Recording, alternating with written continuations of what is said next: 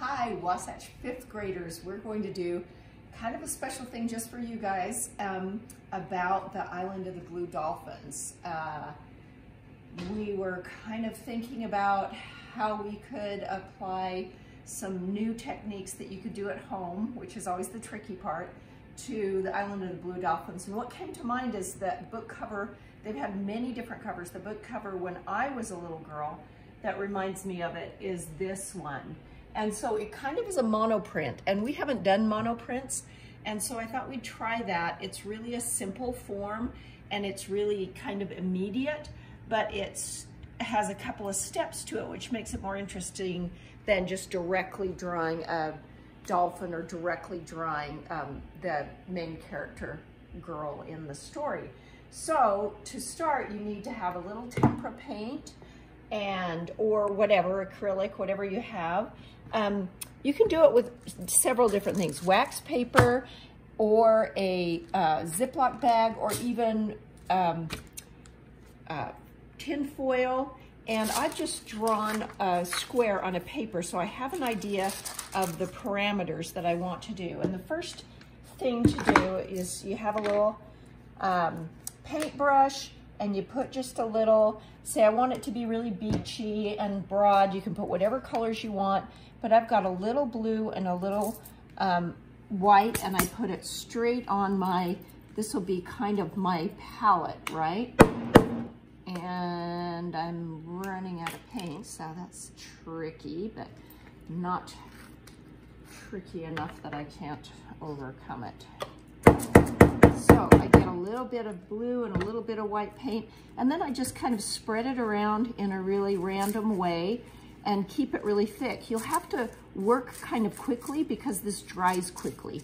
If you were working with printer's ink, which it's typically done with, or oil paint, it'll last a long time and you'll have a long time. So then I turn around my paintbrush and just use the back side to either define the shape of a girl, and you can do it over a few times, or the shape of a dolphin, or just some random wonderful lines to be a background.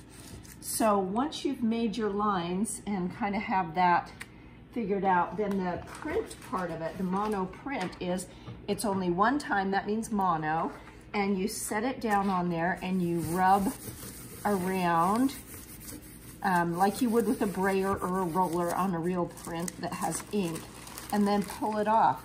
And that kind of gives you, it's one time, you can't really print it again, it's lifted up that paint that you have on there, but it's left this really cool imprint, and we're going to use that as a background and figure out some dolphin silhouettes and cut those out to put on top of it, or have the dolphin silhouette cut out of this piece of background and put on another background that you paint as well. So there's a couple of different ways of doing this, negative space and positive space.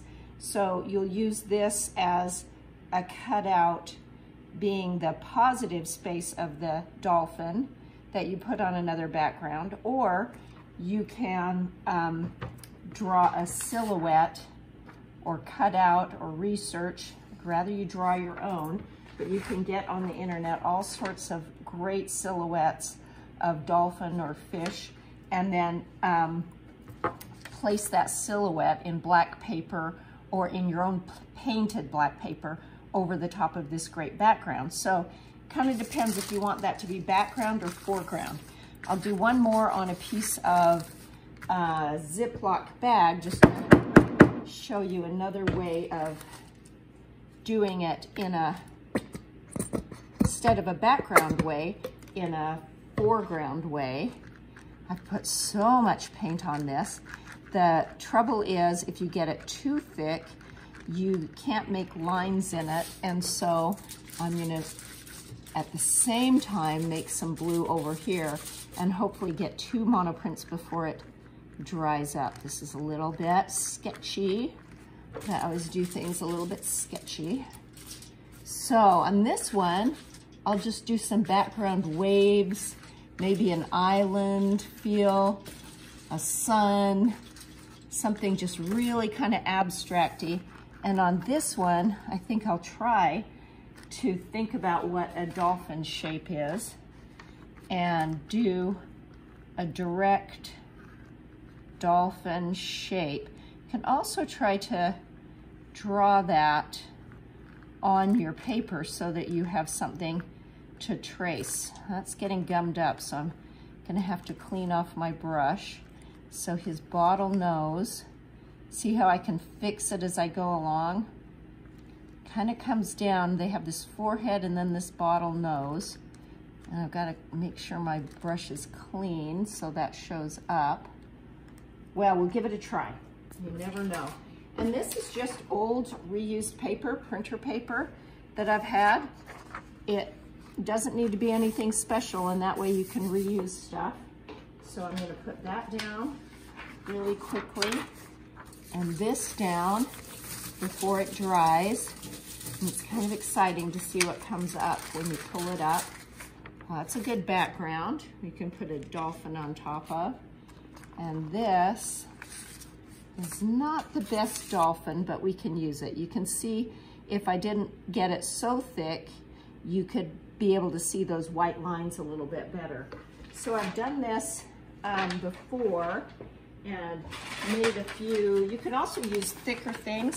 A really great thing to use is a Q-tip because it picks up, like a cotton swab, it picks up the paint so well and leaves great big thick lines. And I was kind of doing a face and hair of a girl on this one, and you can see the dolphin on this one.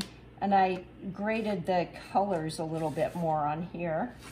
And just something really simple. You can do them over and over, just kind of waves and a sun. Another kind of face one that's very primitive looking. And so you get kind of all sorts of things. So if I were to take this to use as a background and say trace this dolphin on it, then, and you can trace it any, you know, you can cut out that dolphin from the internet and trace it. You can just kind of freehand it and get an idea of what a dolphin looks like. And then if I cut this out, could be prepared with my nifty scissors. But I drew that on the back of this print that I just did. Then, just carefully, more carefully than I am, you will cut out your dolphin silhouette. And it can go, that can be the positive space on a background that's really much more plain.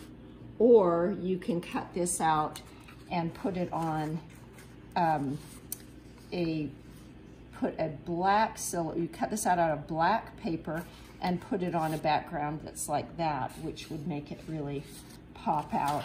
It'll end up looking a little bit like this, but all homemade. So, and it's neat if you vary the black. This is so, you know, all black that it's not as interesting as if you painted black and then cut it out. So anyway, I'll come back and show you my final pieces, how I put them together. But it's kind of a process of figuring out these monoprints and playing with the paint and whatever materials you decide to use. And I'll see what I can put together and see what you do. Okay, so I hope we've had a lot of fun doing some monoprints. Putting the paint on Ziplocs or wax paper. I've come up with a whole bunch of different things. It's kind of addictive once you start doing it.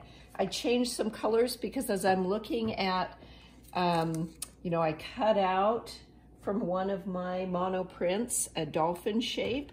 I cut out, also I painted a nice black background and cut out a silhouette dolphin shape. So I'm putting that on my, you can put that on a light blue. There wasn't quite enough value change here. It felt like that kind of got lost, and that's why I turned to this more sunset view, and then I cut out kind of some waves as well. So this can turn a little bit into a collage monoprint situation.